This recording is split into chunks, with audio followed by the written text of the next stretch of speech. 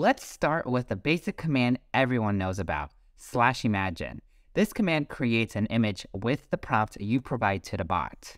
And while you've been imagining a lot of images, you might be wondering, how much data do I have left?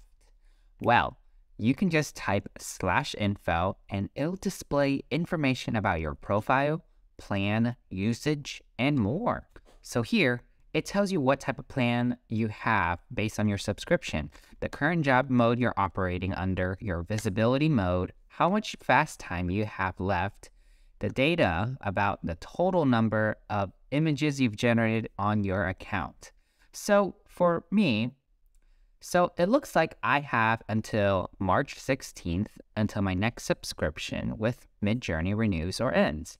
I have a standard subscription with a fast job in public visibility mode, and I have about 12.4 hours out of 15, meaning I have only utilized 2.6 hours of fast time and 12.4 hours of fast time left, and I've only made 630 images in my lifetime and generated 361 relaxed images.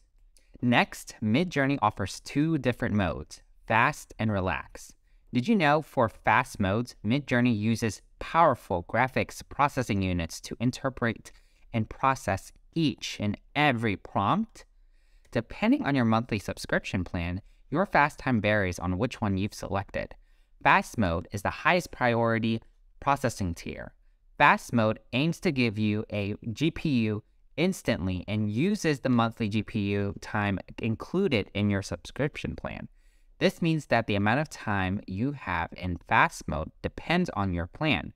And once it's used up, you'll need to wait until next month's GPU time is allocated to use fast mode again. Relax mode, on the other hand, is available to all standard and corporate plan subscribers and does not consume any monthly subscription GPU time. I repeat, it does not consume GPU time. So, while relax mode is slower than fast mode, it still offers high-quality image generation and is perfect for those who are not in a rush to receive their images. These commands determine how quickly the bot generates the image and how much it costs.